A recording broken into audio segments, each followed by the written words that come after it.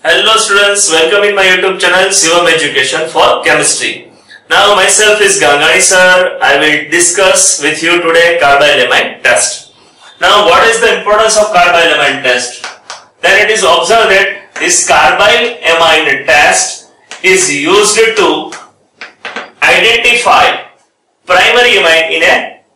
So purpose of carbylamine test. Carbylamine test, we can say that by using a carbylamine test we can identify,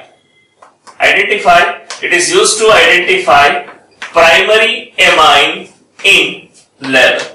It means secondary and tertiary amine does not give carbylamine test. So we can write this thing, secondary and tertiary amine does not give carbylamine test. Now in carbylamine test we have taken this primary amine.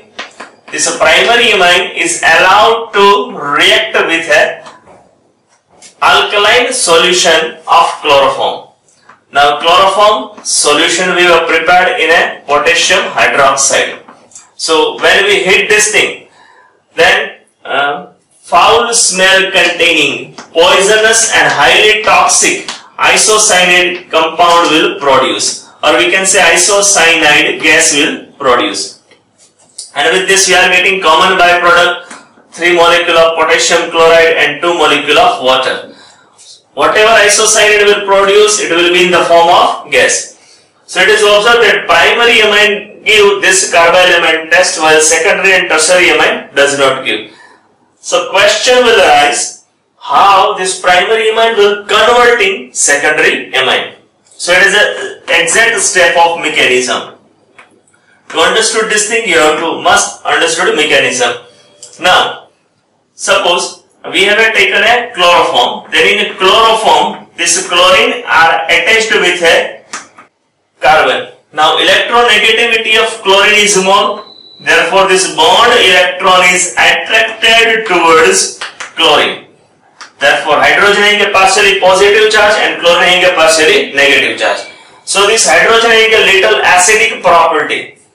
Now, we have taken an alkaline medium. In this we have hydroxyl ion. This hydroxyl ion will approach to this H plus and it will remove in the form of water molecule. And as a result, we will get this type of structure. Now here, this bond electron will transfer on carbon. So carbon having a negative charge and it has a chlorine atom. So now this step is comparatively very fast step. This step is comparatively fast step. Now whatever chlorine obtained, it has a tendency to attract this bond electron. So now in a second step, dichlorocarbene formation occur. Whenever we have a chloroform with an alkali, then dichlorocarbene will form. So it is observed that here out of these three, any one chlorine will remove with the electron and as a result we will get a carbon. Now this carbon having a, we can say that this carbon having a 2 electron and it is a no any charge. This bond will go with, this chlorine will go with the electron. So it will remove in the form of chloride. So it will get a negative charge and carbon having a positive. So positive negative charge will be neutral. Now it has a 2 electron. So now this step is comparatively slow step and rate determining step. Now this whatever dichlorocarbene form, this dichlorocarbene will approach to amine. We know that this amine molecule nitrogen having a non-bonding electron pair. Now carbon of dichlorocarbene having a 2 electron pair and it has a 2 bond comparatively less. So this nitrogen donate electron pair to carbon and as a result carbon nitrogen sigma bond formation will occur. So we can write a new structure in this way. This nitrogen having a 2 hydrogen, it has a donated electron pair to carbon, so it is a positive charge. Now nitrogen and carbon having a sigma bond. This carbon having a 2 electron and it is carbon having a 2 electron and chlorine atom. Now one by one, it is you observe that this hydrogen will remove, this chlorine will remove with the electron. So it will remove in the form of HCl. It remove in the form of HCl. Chloride will remove with the electron pair, and as a result, double bond will form between a carbon and nitrogen. So the second bond will be pi bond, and same step repeated again, once again. So this chlorine will go with the electron, this hydrogen will remove HCl. Our solution is alkaline solution. In alkaline solution, potassium hydroxide will react with it. It remove in the form of KCl and 2 water molecule. So this, on reaction with alkali, it will convert it into potassium chloride and water molecule, and we get this type of structure in which nitrogen having a triple bond with carbon.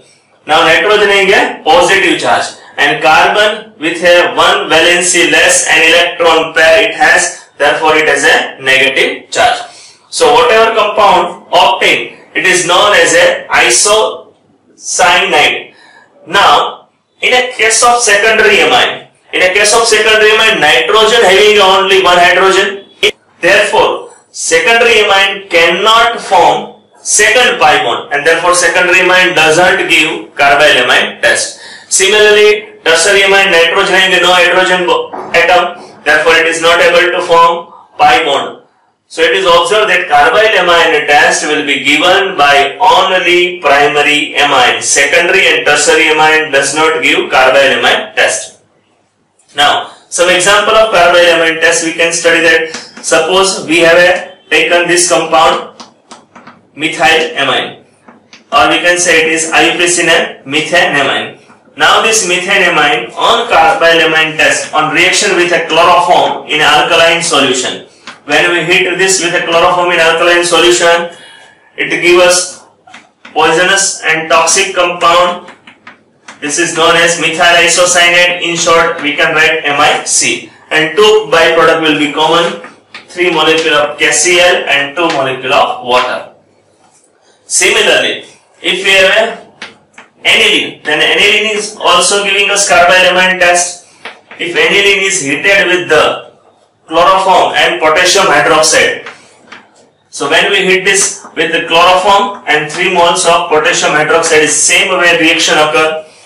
This NH2 group will convert it into isocyanide. Whatever compound obtained, it is known as a phenyl isocyanide. Now this phenyl isocyanide, whatever obtained to us, whatever phenyl isocyanide obtained to us, it is toxic in nature, and 2 common byproduct will be obtained. This will be a 3 KCl and 2 water molecule. So this carbylamine test will be given by primary amine. So now in various competitive exam you are given various structure of amine. You have to identify which amine will give carbylamine test and which will not give. So try to detect out of this which amine will not give a carbylamine test. Just you have to identify. Now out of this, which amine will give carbylamine test and which will not give, this you have to detect or you have to inform. Now students, there are 6 different examples are given to you. You have to identify which amine will give carbylamine test. To identify, you should know that if primary amine means it is a formula RNH2, means NH2 is there, then it is a primary amine and primary amine will give carbylamine test. While if it is a secondary amine, nitrogen having one hydrogen or no hydrogen, then it doesn't give carbylamine test. So now you can identify this amine is which type of amine? Secondary amine. So it is a secondary amine, so it will not give carbylamine test. Now identify, this is a primary aliphatic amine, so it will give a carbylamine test. Once again, this structure is for secondary amine and it is secondary amine, therefore it will not give carbylamine test. Now you observe this structure is not for amine, it is structure for a amide. It is structure for amide, so carbylamine test will be not given because carbylamine test is used for primary amine only, not for amide. Similarly, this is the structure of secondary amine, so it will not give carbylamine test. Now this is structure of 2-methyl aniline and it is primary amine. So this will give a carbylamine test. So now structure number 2 and 6 will give carbylamine test, while remaining all structure will not give carbylamine test. Now students, please share and subscribe my channel and inform to other students also.